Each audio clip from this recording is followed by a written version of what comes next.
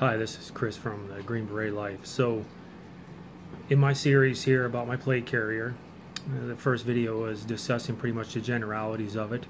So, now, in its evolution, that original vest was not equipped with quick detach devices.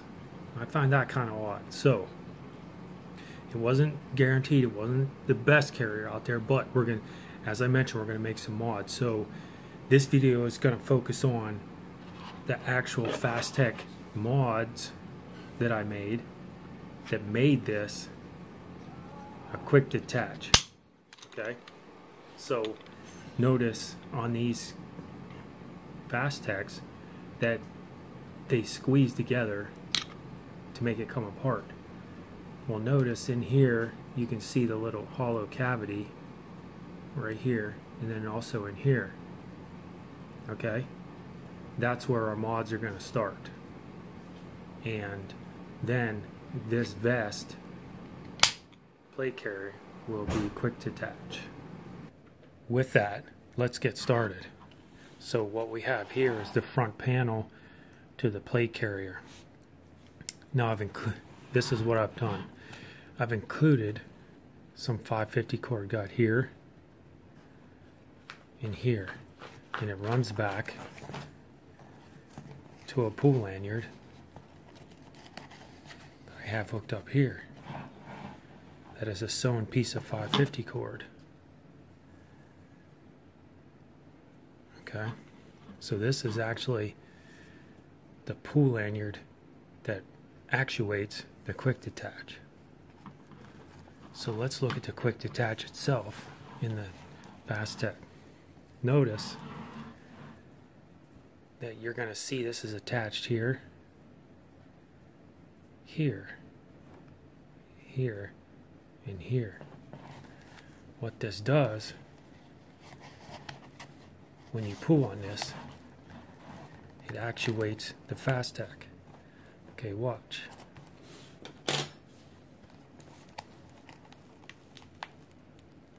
Ever so slightly, it pulls together.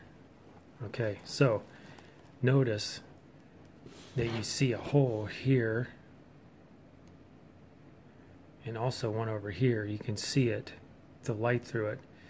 And all I've done is took a continuous loop from this 550 cord gut and put it through here, these loops, these holes, excuse me, and the holes in this channel right here and out this way.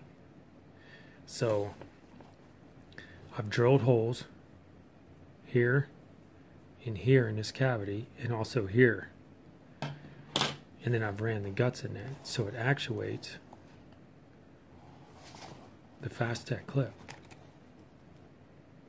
Okay, and then to help with furthering along, I've took some very cool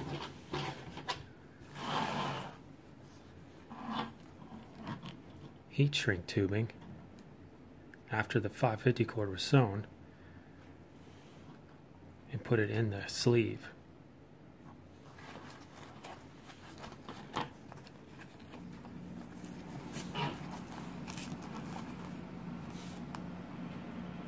As I mentioned, the heat shrink tubing was on my pull lanyard, and I'm getting ready to shrink this onto my pull lanyard right now. What I have set up here is just a jig to help with putting the heat shrink in place. So all I've done is taken a piece of coat hanger and simply put a small hook in it, just big enough to slip over the heat shrink and the 550 cord. So just like this, and then it just slides into place. Now this is actually 4 pieces of heat shrink tubing on here, and I really got kind of lucky with the black heat shrink fitting over the green. So let's put the heat to this and watch it slowly come into place.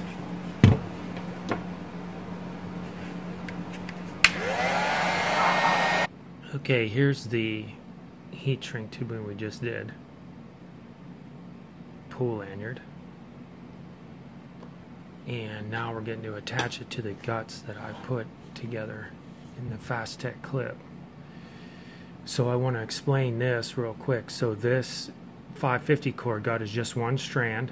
I've pulled it out obviously, and I've just taken a Sharpie and colored it. So you're going to want to let this dry for a little bit, because that ink from the Sharpie didn't dry too fast on this, but it did blacken it like I wanted it to. Okay, so this piece of gut is 28 inches long. Okay, and all I did with the holes I've drawn here in this channel and this other side is take one end of the 550 cord gut and just thread it through, and I started inside the channel, threaded it through out to this end, clear back through both those holes to the other side, up through that one, and back through the other side and down through the channel. And then I centered it, I made the ends even, and then all I did is simply tie a fixed loop in here using a figure 8 knot, or an overhand's fine too.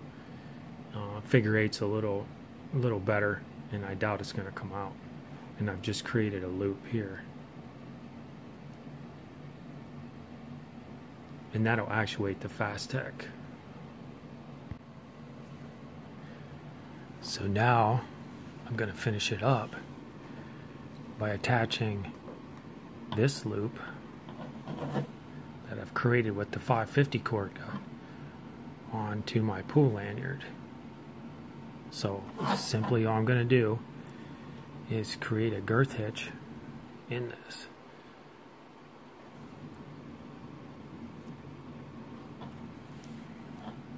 So all you're going to do is put your pull lanyard inside that loop that you created here. Put that through the other loop and fish it through.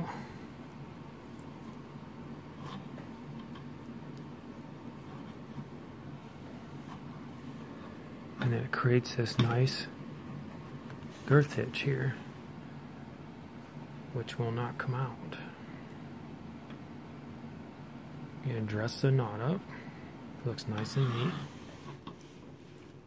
And you're going to place it inside the sleeve, the shoulder pad of the vest, along the axis here.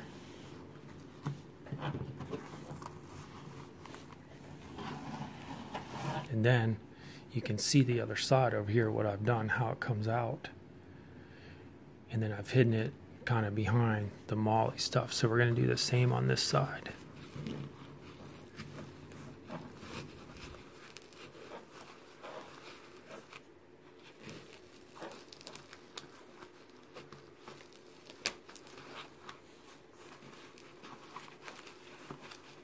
So what this does is kind of stows it for you. Okay. At the same time, kind of hiding it so nothing gets snagged on it. And you can pull it to actuate it. And now I'm going to give you an example of how that works.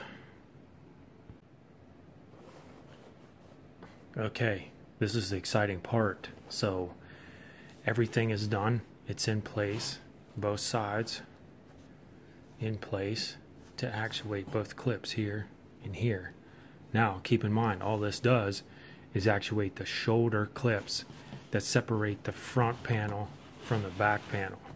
Okay, now here's the exciting part. Now either way you can pull either one, it doesn't matter which one you actuate, but both are set up for that.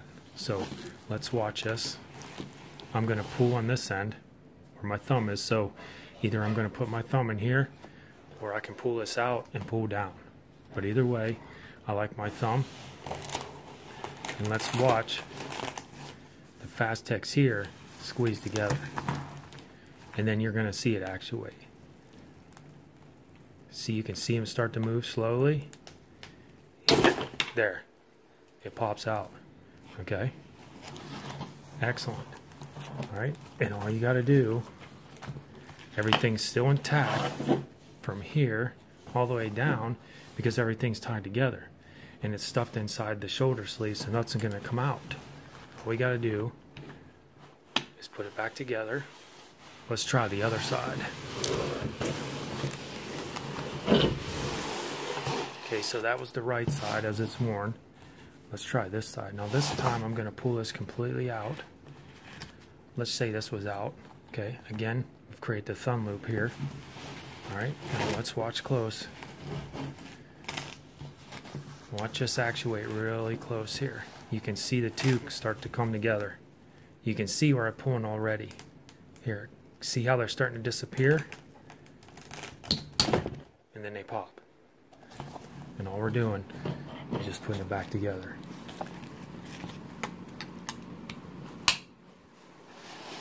And then lining things back up. Okay, in closing, so man, this project's coming along nicely. I like it. I'm very excited. I can't wait till you guys see the end of this thing. It's so freaking awesome. Yeah, so the quick detach, I've retrofitted the Fastex buckles, which is just on the collar here on both sides of the plate carrier, to really quick detach. So in the end, all we're doing is finding the thumbs and pulling straight down like this. Okay, a motion that's just natural, and your strongest motion in your arms, pulling down from your shoulders. Okay, and that just separates your Fastex clips and allows the carrier, the front and the back, to separate at the shoulder only.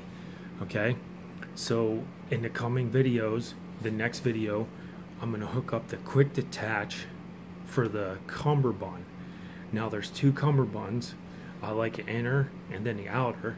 I'm going to show you exactly how those work. So if there's any questions or comments on the quick detach, the Fastex retrofitted, let me know in the comment section. And if there's any questions, you can email at info@panurgiclife.com, and I will respond as quickly as I can. If I'm loaded with a lot of questions, then if there's some details that need to come out or whatever, anybody's got any questions, please let me know, and we'll go from there and see how the short video or whatever can cover some of that stuff. So hey, remember, check out our website, www.panurgiclife.com. We're slowly migrating over to the Green Beret Life, and remember, live in freedom every day.